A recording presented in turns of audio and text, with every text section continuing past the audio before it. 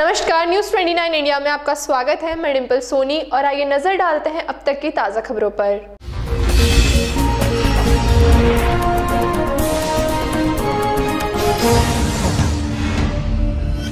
इंदौर में करीब 6 माह पूर्व हुई कबाड़ी की हत्या के मामले में गवाहों को आरोपी जान से मारने की धमकी दे रहे हैं। इसको लेकर गवाह पक्ष ने पत्रकार वार्ता करते हुए पत्रकारों को आपबीती बताई। 18 जून 2018 को आजाद नगर में कबाड़ का धंधा करने वाले शेख सत्तार की हत्या कर दी गई थी। शेख सत्तार की हत्या उसके घर के पास में ही रहने वाले अलीम शेख ने की थी। इस मामले में एक आरोपी अभी जमानत पर रिहा है और अब हत्या के गवाह शेख सत्तार के बेटे सलमान को डरा धमका रहे हैं।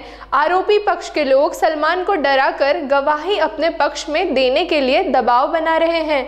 सलमान ने पत्रकार वार्ता के माध्यम से न्याय और अपनी मदद की गुहार लगाई है। Bureau report, news 29 India.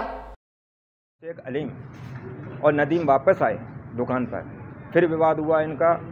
फिर मृतक का बेटा सलमान जो पास में बैठा हुआ है और उनके भाई वहाँ मौजूद थे, उन्होंने समझाने की कोशिश की तो अलीम ने मृतक के बेटे को भी मारा और उसे भी मारा। फिर मामला थाने तक गया। थाने पर दोनों पक्षों में राजीनामा हुआ। थाने पर मृतक की बीवी पहुंची और आरोपी की वालदा भी थी, माँ भी थी वहाँ पर।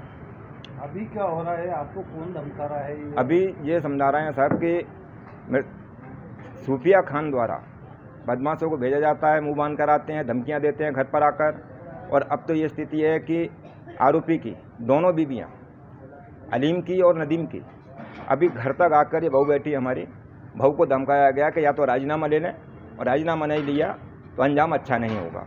एक दिन पहले कांग्रेस के नवनिर्वाचित कांग्रेस विधायक संजय शुक्ला भाजपा के पूर्व विधायक सुदर्शन गुप्ता से मिलने उनके महेश नगर स्थित निवास पर पहुंचे थे।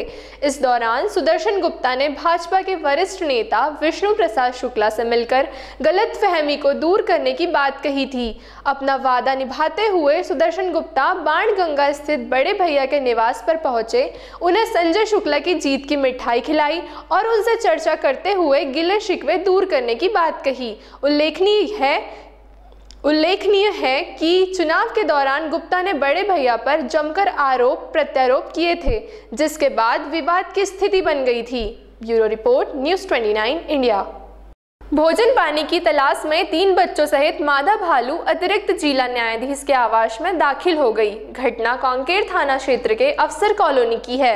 भालुओं की इस हरकत के बाद बड़ा हड़कंप मच गया। देर रात को जंगली भालुओं का दल न्यायाधीश के घर पहुंचा। घटना की जानकारी मिलते ही पुलिस और वन विभाग भी मौके पर पहुंच गए।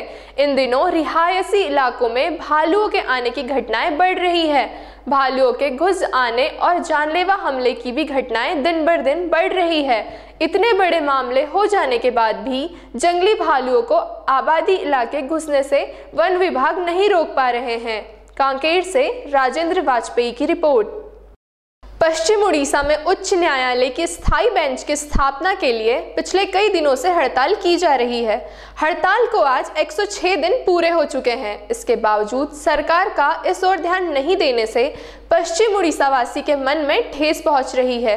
केंद्रीय क्रियानुष्ठान कमेटी के आह्वान के अनुसार पश्चिम उड़ीसा के वकील समाज रिले भूख हड़ताल कर रहे हैं। केंद्रीय क्रियानुष्ठान कमेटी ने चेतावनी दी है कि अगर सरकार ने उच्च न्यायालय का स्थायी बेंच की स्थापना पर ध्यान नहीं दिया तो भविष्य में आंदोलन को और अधिक उग्र किया जाएगा।